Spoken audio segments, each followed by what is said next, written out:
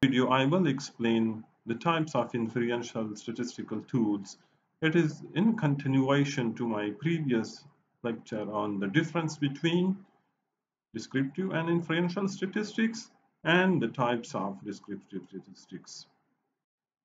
So there are two major types of inferential statistical tools which are as under. One is the hypothesis testing, other is the regression analysis. Hypothesis testing is a type of inferential statistic that is used to test assumptions and draw conclusions about population from available sample data. There are different types of statistical tests which include the z-test, the t-test, the f-test. A z-test is used on a data that follow a normal distribution and has a sample size greater or equal to 30. It is used to test if the means of the sample and population are equal when the population variance is known.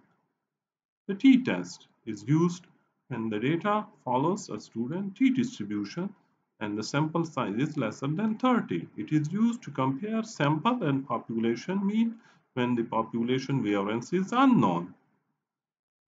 The f-test is used to check if there is a difference between variances of two samples or populations.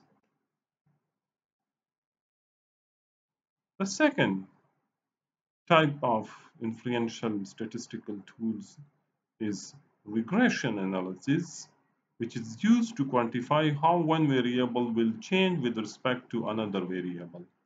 There are different types of regression analysis available, such as simple linear, multiple linear, nominal, logistics, ordinal regression.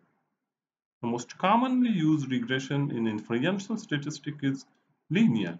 The linear regression checks the effect of a unit of change of the independent variable in relation to the dependent variable.